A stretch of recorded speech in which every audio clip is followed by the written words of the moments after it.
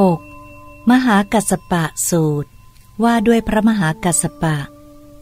6. ข้าพเจ้าได้สดับมาอย่างนี้สมัยหนึ่งพระผู้มีพระภาคประทับอยู่ณพระเวฬุวันกลันทกะนิวาปสถานเขตกรุงราชคฤห์สมัยนั้นท่านพระมหากัสสปะอยู่ที่ถ้ำปิดผริคูหาอาพาธได้รับทุกข์เป็นไข้หนักครั้งนั้นท่านพระมหากัสสปะหายจากอาพาธนั้นแล้ว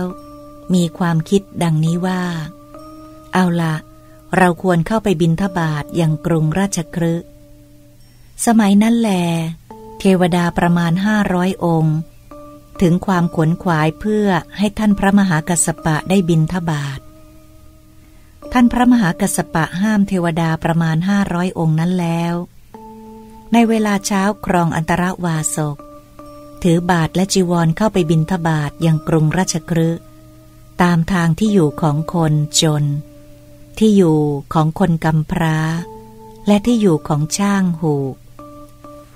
พระผู้มีพระภาคได้ทอดพระเนตรเห็นท่านพระมหากัสสปะกำลังเที่ยวบิณฑบาตตามทางที่อยู่ของคนจน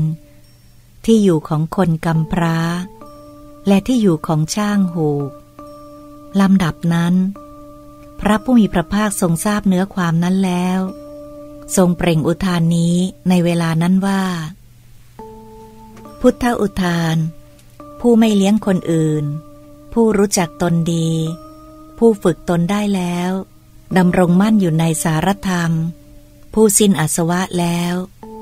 ผู้คายโทษได้แล้วเราเรียกว่าพราหมณ์